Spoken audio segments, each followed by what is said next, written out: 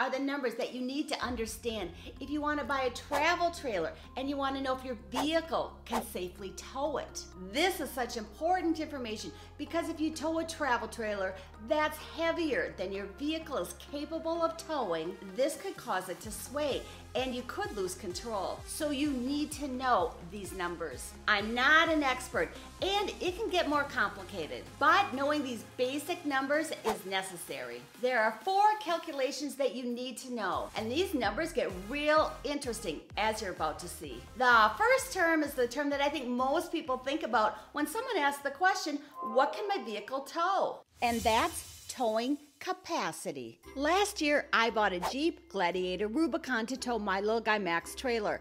So I'm going to use my numbers and show you how I was able to determine that the Jeep could tow this travel trailer, so you can see a real life example. And so you can see how these numbers are going to apply to your vehicle.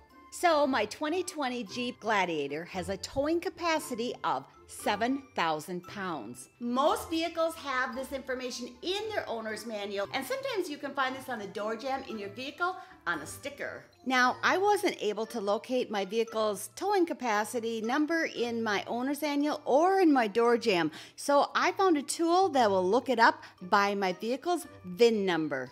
If you have trouble finding yours too, I'll leave this information in the video description below.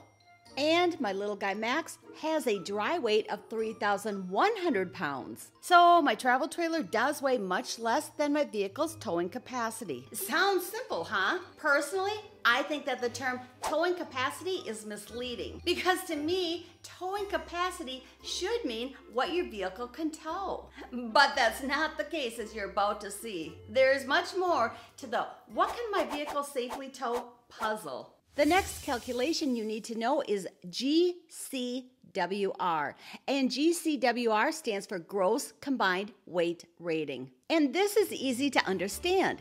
It's the total weight of the vehicle and your trailer with cargo combined. And my Jeep's GCWR is 12,450 pounds. This is the maximum allowed weight for my vehicle and travel trailer with cargo combined. So the first thing we need to do is calculate the weight of any cargo that you're going to be carrying with you in your travel trailer. And you need to add that to the dry weight of your trailer, meaning what your trailer weighs without any cargo. I'm estimating that there's about an extra 250 pounds of cargo that I keep inside my trailer. And in the outside storage space, I'm estimating about 400 pounds. Things like camping chairs, a grill, and tools can quickly add up in weight. So when I add the inside and the outside cargo weight to the weight of my travel trailer, this totals 3,750 pounds. Now that I know my travel trailer's total weight, I need to calculate the same thing for my vehicle. I know my Jeep weighs 5,050 pounds, so the next number I need to add to this is the weight of all passengers. And next you need to add the weight of any pets who will be traveling in the vehicle with you. My dog Princess only weighs 10 pounds, but obviously if you have a larger dog or more than one dog, your dog's weight is going to be more.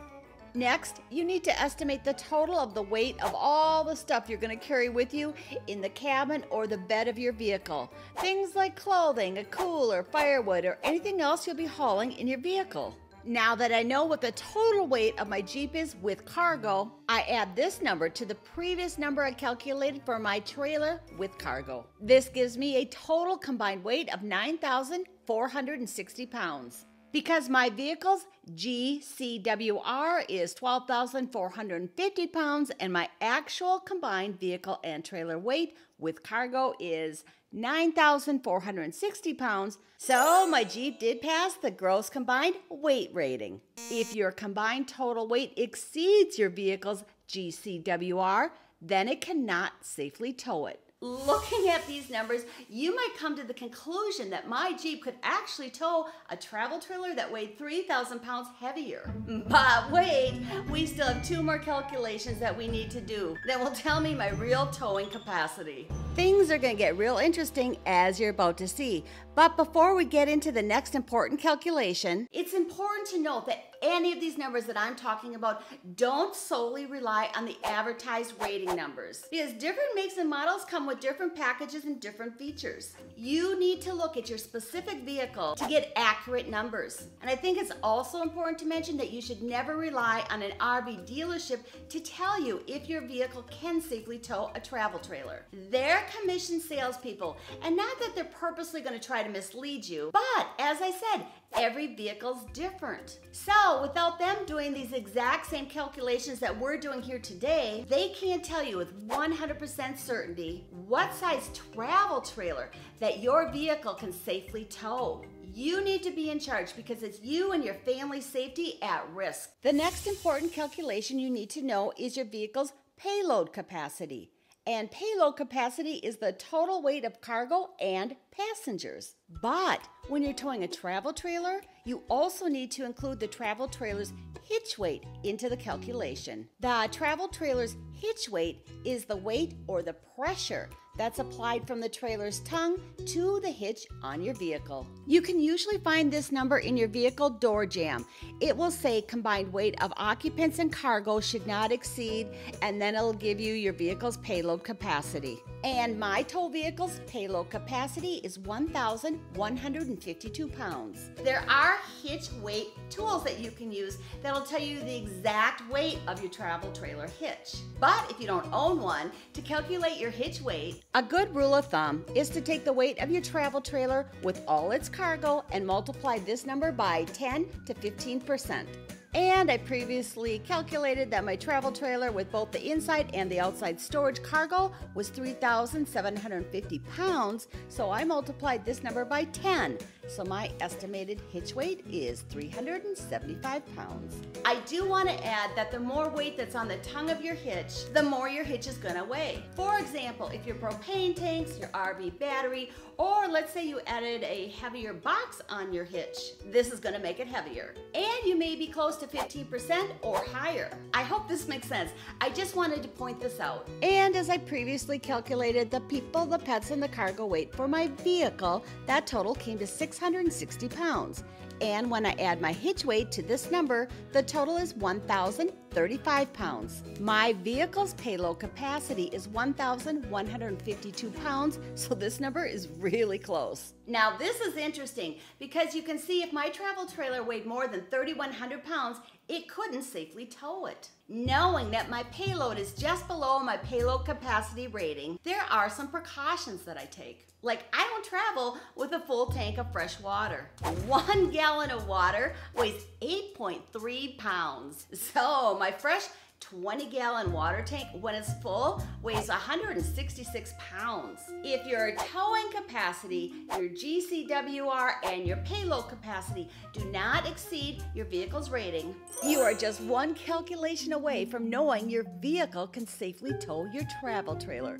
If any of these numbers do exceed its rating, then it cannot. Before I go on to the last calculation you need to know, I wanted to tell you that I know that this is a lot of information to digest. And when I bought my Jeep and I started researching all this, I was a little overwhelmed at first. So be sure to rewatch this video as often as you need to. And I've also included timestamps on this video so you can quickly find the part of the video that you want to rewatch. And these slides will also be available on my website at randysadventures.com/towing. So if you want to just review the slides, go to my website. I want to make this just as easy as possible for you because this information is so important. Okay, on to the next calculation. And that is GVWR. And GVWR stands for Gross Vehicle Weight Rating.